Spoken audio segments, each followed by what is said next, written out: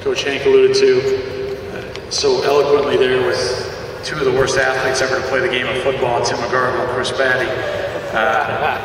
Just by doing it in a small demonstration, let alone in front of 100,000 people, just how difficult it is to tackle. So I appreciate those guys doing that. And Coach Hank, I didn't know you still had your helmet and your shoulder pads, but they look like they're in pretty darn good shape. So first and foremost, to Jeff and everyone at TCYFL, we want to say thank you for the opportunity to be here today. I want to thank everyone for coming out and hopefully improving and getting better as a person. That's what football, that's what coaching is all about. You're influencing people, and hopefully you feel like you get better today as a person so that you can go back and influence those that are underneath your guidance through the great game of football. How many of you do coach for a living? That's all you do? Raise your hand. 1, 2, 3, 4. That's only my guys over there in the corner. And that's kind of my point here initially is you have a calling. For some reason, at some point in your life, you decided to get involved by influencing young people. And through the great game of football, we're all here today. And if you think about that power of influence that you have, I'll rewind back to when I started the game of football in the 2nd grade. I'm originally from a town called Orland Park, a southwest suburb. I played for the Orland Park Pioneers, and I was that kid in the 2nd grade that couldn't sit still, that was bouncing around all day long, daydreaming, writing little football plays on my homework that was supposed to be turned in on time. And my teachers and the administration in the Orland Park School District told my mom that I need to do something with my time a little bit more constructively so that I focus a little better in school. Now I think they call it ADHD and things of that nature, so I wasn't diagnosed with any of that stuff. I just had it, and I still have it. And so my mom started me playing football. Now I'm a father of 3, and I'm trying to convince my wife with a kindergartner who's 85 pounds that it's okay to start playing football. But my biggest issue is not necessarily whether or not he's going to be good enough to play or if he'll like to play. Frankly, it's the coaching. I want to know whether or not he's going to be put in a safe environment. I want to know whether or not he's going to be taught the game the right way, not necessarily always about the scheme and the plays, but how to play the game of football and what it can teach you about life, and more importantly, how we can keep them safe. And so hopefully through that tackling technique that Hank talked to you about, you can go back, and that's really the thing that paranoids me the most, is just the tackling technique and that full speed collision that happens at the point of attack. And last year in college football, we had a really difficult lesson learned on the kickoff play for the young man at Rutgers. And so hopefully you take a little bit out of that. Before I forget, I'd like to invite everybody up to come watch us play. We have tickets that are available not only for high school student athletes that are recruits, but also for you as grade school coaches and or high school coaches or administrators. And bring your players up. I know we have some Salute to Midwest football games. Coach Hank alluded to so eloquently there with two of the worst athletes ever to play the game of football, Tim McGargle and Chris Batty. Just by doing it in a small demonstration, let alone in front of 100,000 people, just how difficult it is to tackle. So I appreciate those guys doing that. And Coach Hank, I didn't know you still had your helmet and your shoulder pads, but they look like they're in pretty darn good shape. So first and foremost, to Jeff and everyone at TCYFL, we want to say thank you for the opportunity to be here today. I want to thank everyone for coming out and hopefully improving and getting better as a person. That's what football, that's what coaching is all about. You're influencing people, and hopefully you feel like you get better today as a person so that you can go back and influence those that are underneath your guidance through the great game of football. How many of you do coach for a living? That's all you do? Raise your hand. 1, 2, 3, 4. That's only my guys over there in the corner. And that's kind of my point here initially is you have a calling. For some reason, at some point in your life, you decided to get involved by influencing young people. And through the great game of football, we're all here today. And if you think about that power of influence that you have, I'll rewind back to when I started the game of football in the 2nd grade. I'm originally from a town called Orland Park, a southwest suburb. I played for the Orland Park Pioneers, and I was that kid in the 2nd grade that couldn't sit still, that was bouncing around all day long, daydreaming, writing little football plays on my homework that was supposed to be turned in on time. And my teachers and the administration in the Orland Park School District told my mom that I need to do something with my time a little bit more constructively so that I focus a little better in school. Now I think they call it ADHD and things of that nature, so I wasn't diagnosed with any of that stuff. I just had it, and I still have it. And so my mom started me playing football. Now I'm a father of 3, and I'm trying to convince my wife with a kindergartner who's 85 pounds that it's okay to start playing football. But my biggest issue is not necessarily whether or not he's going to be good enough to play or if he'll like to play. Frankly, it's the coaching. I want to know whether or not he's going to be put in a safe environment. I want to know whether or not he's going to be taught the game the right way, not necessarily always about the scheme and the plays, but how to play the game of football and what it can teach you about life, and more importantly, how we can keep them safe. And so hopefully through that tackling technique that Hank talked to you about, you know, you can go back, and that's really the thing that paranoids me the most, is just the tackling technique and that full speed collision that happens at the point of attack. And last year in college football, we had a really difficult lesson learned on the kickoff play for the young man at Rutgers. And so hopefully you take a little bit out of that. Before I forget, I'd like to invite everybody up to come watch us play. We have tickets that are available not only for high school student athletes that are recruits, but also for you as grade school coaches and or high school coaches or administrators. And bring your players up. I know we have some Salute to Midwest football games. We believe in what our, to you that don't know me, I did play here at Northwestern in the mid-90s. We had a pretty good run. We were 15-1 in the Big Ten over those 2 years and won back-to-back Big Ten titles. And I think what's more important than anything else that I learned here as a student athlete under Gary Barnett's leadership was, number one, that I needed to develop. I needed to improve. I needed to get better. And that was in all aspects of my life. And so frankly, who we are, what we believe in as a staff, we have a simple vision and a simple direction. We want to be the best developmental staff that there is in the country. It's a simple statement, but a very complicated equation to get to the solution and to get to the bottom line on how you positively influence 17 to 23-year-old young men. You have to rewind back now to when you guys were that age, and to the women in this room, you know what I'm talking about. When you were 17 years old, your priorities are completely and totally different from what they are right now. And really what you thought about back then are typically the women that are in this room. All you thought about were girls. And that was your number one priority. And in some way, shape, or form, somebody had to influence you to understand that's important. But what's really important here is how you develop as a young man. And how we think you need to do it first and foremost is academically. And so we don't take this for granted, but we get the opportunity to coach, and like I said, develop the best and the brightest that college football has to offer. And how I know that is through the empirical data that I'm able to share with you. In 2010, we had 60 players above a 3.0 and a team GPA above a 3.0. Now, they don't have a national stat there because I don't think the NCAA wants everybody to turn in their team GPA after every semester. We have no problem sharing this with anyone that wants to listen. To have 85 guys on scholarship, 105 on the roster, to have 60 of them above a 3.0, I think is something spectacular I'm proud of. Last year,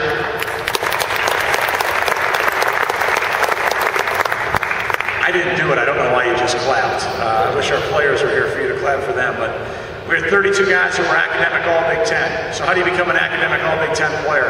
Number one, you're a significant contributor on the field. Number two, you have a GPA above a 3.0, obviously. And then it keeps going up and up as you want to become an academic All-District and academic All-American. So we had 32 guys that were named academic All-Big Ten. That's number one in the conference and tops of anybody in the country. And we had the number one graduation rate in the country at 100%. And so when you think about that, it's not just lip service here when we talk about what we believe in academically, but more importantly, empirically, what we're trying to talk to our guys. It's about being a student athlete. And I learned back when I was at Carl Sandburg High School, when I was a sophomore, from my father. I took this class called geometry. I think we've all taken it before.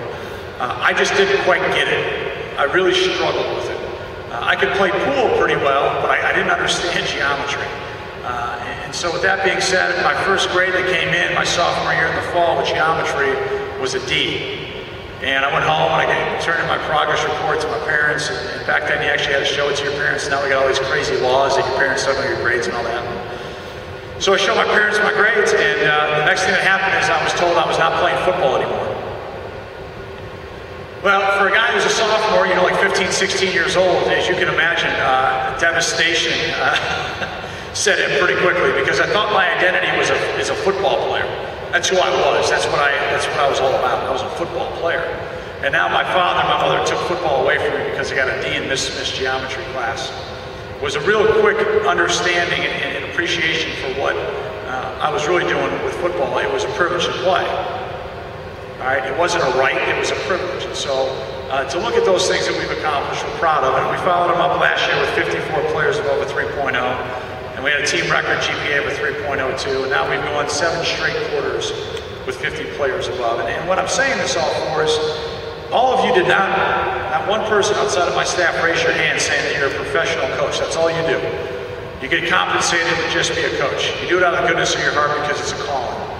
And I would say this right now, outside of my mom and dad, those who influenced me more than anybody else were my coaches. And I go back to when I started when I was in the 2nd grade in the Pioneers. There were a couple of coaches that almost forced me to quit the game because they didn't teach me and coach me the right way. They didn't take on and embody the PCA and coach me up. They were trying to tear me down. But then I got to about the 3rd grade, 4th grade, 5th grade, and I had some coaches that, it took me a little while because I was doing pretty well in school all the way to that geometry class. But the first thing they asked me when I went to that 6 o'clock practice was, "Hey Fitz, how's school going? Your grades going well?" Everything. And so I was hearing it revolving in my life. My mom and dad were on me. I went to football practice. My coaches were on me. And then I had the great privilege to play the game of football. So I would stress to you that you have no idea the power of influence that you have, and I know you do because you love it, and it's your calling, and it's your passion. But don't lose sight of that. And Coach Walker, who's down looking at us right now, a great mentor and a great friend, he used to say, keep the main thing the main thing. And the main thing for all of us in life is being the best people we can be. And when it comes to the game of football, hopefully we stress to our young people that it's a privilege. Take care of your academics first. If you do that, you're going to be successful long after you get done playing the game. Long after that. And for us, we talk about a lot of things, and I'm going to go over our values and what's important to us. And as you can see, I'm a John Wooden disciple. Back when I was an 8th grader, I wrote a book report on John Wooden. And you know what's crazy today? The guys that I coach have no idea who John Wooden is. They know he passed away recently because there was some news about him, but they have no idea who he is. And I don't know about you, but I think he's the best coach ever to live. And what a great role model for all of us. And so when we studied back in 2008, we had a decent season. We won 6 football games. The biggest thing holding us back was us. I had not created and set a clear set of values that we needed to live our life on and live our football life on and who we were going to be as people. And so we got together with our leadership council, and I don't have enough time to talk through all that, but we created and we studied through Coach Wooden a set of values kind of through the structure of his pyramid of success. And I'm sure a lot of you have read that and seen that. But we wanted to make it our own. We wanted to have ownership of it. We wanted to have what we believed here in our program. And what I want to go through quickly here, because I know my time is limited, is through our 10 values. And then kind of what the questions we ask, frankly, in recruiting, as we're looking at student athletes to see exactly who they are and what they're all about. And so I want to go over, first and foremost, the cornerstone of our program, and that's attitude. And when you think back to when you woke up this morning and you saw the sunshine, and I don't know what you had to do yesterday for work, the first thing you chose was your attitude. It's a God-given talent from a standpoint that no one else controls it.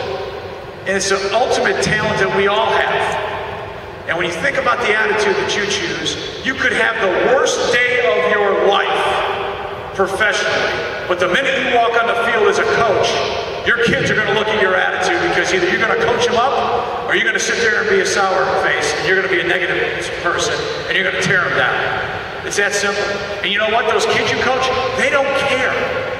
They really don't care if you just got promoted to a CEO or you just got fired. You're the one that chose to be a coach. You're the one that chooses to go out there on the field with them and put a whistle around your neck. You're the one that chooses to be an administrator and run a youth football program. So those kids really don't care whether or not it's a good day or a great day. They just want and expect that you're having a great day. And so that's a challenge each and every one of us when it comes to influencing kids. And so when I look at the kids that we want to coach, I want to make sure that that's what they have inside of them, a game of football. Yeah, kids like getting their name called. We've got these websites now that tell them how good they are by putting stars after their names.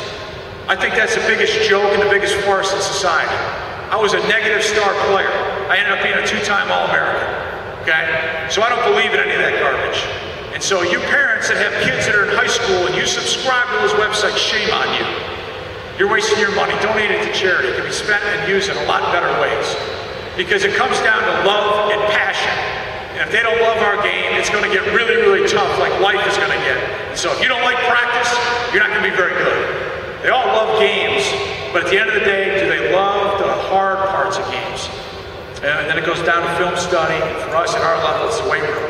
You see, we play 12 games in the regular season to get an opportunity for a 13th. Let me put this in perspective. A game lasts 3 hours. You're in the arena in Big Ten, BCS, college football for 36 hours of the year. For the opportunity for 39 hours in the Big Ten championship game, for 42 hours to play in a bowl game. That's less than 48 hours, so let's round up though, just to keep it simple in the math. Again, I struggled in geometry. 48 hours is the amount of time that our kids are actually in the arena, which equates to 2 days. 2 days. Multiply that by 4 years. I'm not the smartest guy again. They're actually in the stadium for 8 days of their experience in college. They better love what they're doing. Because the cheerleaders, the band, their mom and dad aren't there. There's just us grinding on them. Okay? And then what's expected of them from a standpoint academically. And then how do they take coaching? A lot of kids today, and you're probably seeing it from the parents, could go on Google and tell you how to coach the quarterback better. Mick sees it, Hank sees it, we all see it. I've got this personal trainer back home that thinks that I should be doing this or that. We really don't care what their personal trainer thinks or what Google thinks or all that. So we want to make sure when they come to our program, they've got the right attitude. Second, I think what's lost today, and Mick alluded to it earlier, is investment. And we define investment as consistent hard work over time. Consistent hard work over time. And so do they go above and beyond on and off the field in everything that they do. This plays a picture of our game against Illinois 2 years ago. We were up by 3 scores, and Illinois tried to do a surprise onside. They tried to do that little bunt kick. Hunter Bates is that young man catching that ball. Maybe you've heard of his father, Bill Bates, great player for the Dallas Cowboys. The last thing you teach your kickoff returner, the first thing and the last thing you teach your kickoff return guys in that front line is see the ball kicked and don't leave until the ball is kicked. And you say it over and over and over and over again. Here we are playing our rival on the road. They just scored, and you know what? We're not very happy. And you can see there's 3 guys in the pumpkin jerseys surrounding Hunter. He goes up, he's catching this ball. You can see how high he is. He's up at the guy's shoulder's length, and all he did was his job that day. But he invested greatly over time because he's one of our best special teams players. And that's one aspect of it. The other aspect of it is think about anyone here who's over the age of 30 understands what a library is. Kids today don't understand what a library is. It's just a place with air conditioning to go when it's hot out. For all of us to gain knowledge, we had to go to a library, go to a card catalog, and use this thing called the Dewey Decimal System. Pull it out, find the number, it meant it was somewhere up in the library. If the book was there, we could find it, pull it off the shelf, and read and gain knowledge. And as Mick alluded to earlier, kids today can gain it all in something about this big. And so there's a positive from that they are gaining knowledge, they're gaining information. But it's our job as educators to teach them what knowledge is. There's a big difference there. And I think the biggest thing missing in a society of instant gratification, and I have it at our level, I've got kids that graduate with a Northwestern degree that have done internships, summer jobs, and the whole 9 yards, and now all of a sudden they walk into a job after they get done playing football and expect to be the vice president of the company. It's not the way the world works. You've got kids that because they were a good player in the 3rd grade expect to be a great player in the 4th grade. At the high school level, it's the same thing. I was the best player in the 8th grade. I was MVP of 8th grade, 6th grade, 4th grade. Well, you were good, but now all of a sudden competition eventually catches up. So to try to teach kids to understand that consistent hard work over time with a great attitude, in our opinion at Northwestern, is a great roadmap to success. We believe if we've got those 2 cornerstones in place, we're heading down the right road. And then we fill it in with 8 more values, and I'll go quickly because I know my time is limited, but we believe that trust is lost today. And we ask a lot of questions, but two in particular Do his teammates trust him to do his job at all times? And in our opinion, it's critically important. Do you trust that student athlete to lead the football team? I get excited when I hear from our coaches that the young people we're recruiting are captains. If they're not captains with you, and they're not captains in high school, in my opinion, then they're followers. And I'm okay with a young man that's a positive and a good follower, but I like putting a team together full of leaders. Because if they've led at your level and led at the high school level, then they're going to be willing to get out of their comfort zone and lead at our level. And how that happens is through trust. And I don't want to be redundant, but we think what's lost today is the ability to communicate. To look eye to eye and tell people the things that they need to hear. That's how you earn trust. And it happens over time. And for us, it plays very simply into the next aspect of our foundation of our program and our values is character. And you probably all preach it, we do here. We define character as who you are when no one's watching. Character is who you are when no one's watching. You know, right now, you guys are all parents and you probably have kids and you're away. Let's fast forward and now you're me. And so I'm the parent, so to speak, of 110, 17 to 23-year-old men that attend Northwestern University in the backyard of Chicago in a wonderful community called Evanston. There's sin here in town, just so you wanted to know. It's Saturday night, and there's a kegger going on somewhere. And I tell the guys all the time, over in that corner is a young lady who's intoxicated and passed out, who's getting ready to be taken advantage of. Over there is marijuana, and that's a bad choice. But also in that corner, there's cocaine, amphetamines, and the whole 9 yards. Back over there is a bunch of guys with weapons that want to get in a fight and fight you just because you're a football player. And over there is your car to go home. And if you've had a few beers to drink, it's calling for you to get you home. See, that happens for kids that I get to coach because that's reality in college. It's called sex, drugs, and rock and roll. And if they're not men of character, and they don't make great choices, and they don't understand that they're part of something bigger, they don't understand that simple question. Character is who you are when no one's watching. They won't ask the question, hey coach, should I be here? Look on that shoulder. Hey mom and dad, should I be here? And they just shook their head no. And I tell them if they shake their head no, it's time to go. And they're going through all those crazy feelings inside of them for the first time. Think about right now when the pool's open at your house. Think about when you go to that wedding over the weekend when they're a freshman, sophomore, and junior in high school. They're going to figure out whose parents go away and where they can throw the keg party. See, I'm not that far removed, so unfortunately for our guys, I forget that we actually weren't all born as adults. And I talk to them all the time about, I'm not being a hypocrite. I made all those poor choices. I just was fortunate to get away with it. But here's what I learned, and here's the pitfalls that go along with it. So we ask a lot of times, do they go and do they work to their potential in all aspects of their life, especially when no one's watching? This is a picture of St. Baldrick's. This is a group of guys that we did St. Baldrick's, where you shave your head for pediatric cancer research. It's a foundation that we believe in supporting here at Northwestern. A bunch of guys shaving their heads. You know, here's the crazy thing. The guy that shaved all of our heads passed away last Friday from cancer. Jay the barber here in Evanston. So teaching guys life lessons and helping them understand. Another aspect of our program that we value deeply is honesty. And I learned it so well back home, and I learned it through being a player, but our kids are not willing to be honest with themselves anymore and say, I need help. I don't understand what you're coaching, you're telling me to do. They don't want to show any weakness. They don't want to be and open themselves up. We want to ask kids, are they honest with themselves even when it gets hard? And then most importantly, do they take responsibility? Do they take responsibility for their actions? We've got some really tough examples right now, and I just lost a really great friend in the profession, Jimmy Tressel. Great friend. Someone that I admire, someone that I hope that we can build our program to having 6 straight Big Ten championships with. You know, a guy that I learned a lot from, was very gracious, but he made some poor choices. And it all came back down to honesty. That's what it came back down to. He had information, he didn't share it. And it was honesty. That's a tough deal. And I think anyone that was influenced by Coach will tell me he's one of the most positive influences that they've ever had in their life. But when we think about it, can we and will we be honest even when we make mistakes? That's taking responsibility. And in my opinion, that's the critical crossroads that we're in right now in college football.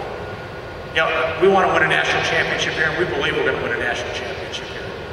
more importantly, we're going to teach our guys to do the right things and be honest so that we can be people of integrity and what we think be a part of a family. And I think back to when my dad was teaching me about how when he was in the south side of Chicago going to St. Rita in the 60s and how it was tough. It was really tough. It was a tough society back then. And there was a lot of people that didn't get along just because of race, color, creed. I can keep going on and on and on. And there were a lot of things, and it was a tumultuous time in our society. I think this is one of the coolest pictures I've ever seen. Young African-American young man with his arm around one of our Caucasian players walking off the field. That's brotherhood. That's family. And that's right at the core of what we believe in, is family. And so do they have close friends on the team? Do they understand brotherhood? What's their home life like? And I'm not necessarily so that every young person, every young man has to have that nuclear mom and dad, or they need to have a huge support network. All it takes is one person to look in that young man's eyes and say, this is how we do it in this family. This is what we believe is important, and then hold them to that high standard of expectations. Back in the South Side when I grew up, we were an Irish Catholic family, and when I needed a hug and it was emotional, we hugged each other and we embraced. Kind of like that man hug that was going on here earlier between Chris and Timmy. I've got that on tape, just so you know. That'll come out at a later date. But we had no problem hugging and embracing. When my dad wore a size 10, I now wear a size 12, and I know exactly where to stick my shoe. It's where the sun doesn't shine when we're not acting the right way. And I've got 3 little rascals that are 6'4" and 2, Jack, Ryan, and Brendan. And we went on this little 5K walk this morning. Me and my little 4-year-old had a little positive conversation about how we were going to act today. And so I think that's important. And you know, they need to understand that they're responsible for their actions and responsible for something bigger. And as long as I'm the head football coach here, we're going to wear the N on our chest, and we're going to put it on our helmet. Now we're going to have the names in the back of our jerseys.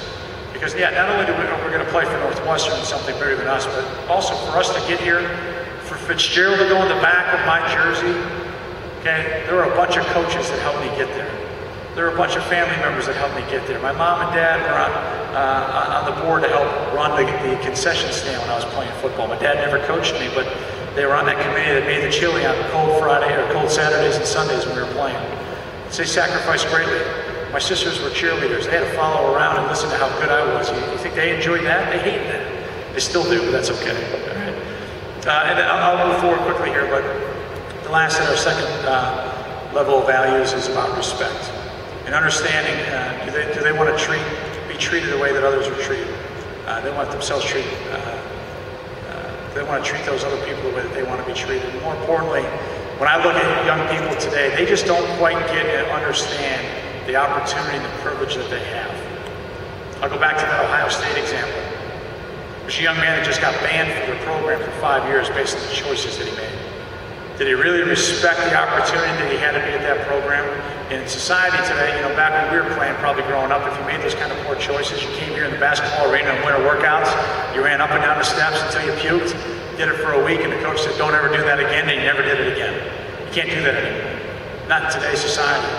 We had the Big Ten kickoff luncheon here over the last 2 days in Chicago. TMZ brought a camera crew to follow around the student athletes as they partied in Chicago. Different society. How are their relationships with their coaches, with their teachers, with women? Do they understand what it means to be here in a program like we have at Northwestern, and those that helped us get here to this point, and respect that, like Eric Parsegian that we had come back and speak to our team a year ago, and those that are going to come after us. Because I can tell you this right now, the young man that made that mistake in Columbus just ruined that program forever. Forever. And I know he wasn't the only one, but that's the most talked about example. Then it gets kind of up into the daily action, but we value effort. We think effort is to go as hard as you can for as long as you can. Effort is to go as hard as you can for as long as you can in everything that you do. And so you might see our guys a little bit tap on their helmet. That doesn't mean that it's a sign of weakness in our program. That's actually going back to communication with our offense, because we play so fast. We want our guys to be honest with themselves and play so hard that they get to a point of exhaustion, and then they let their teammate go in.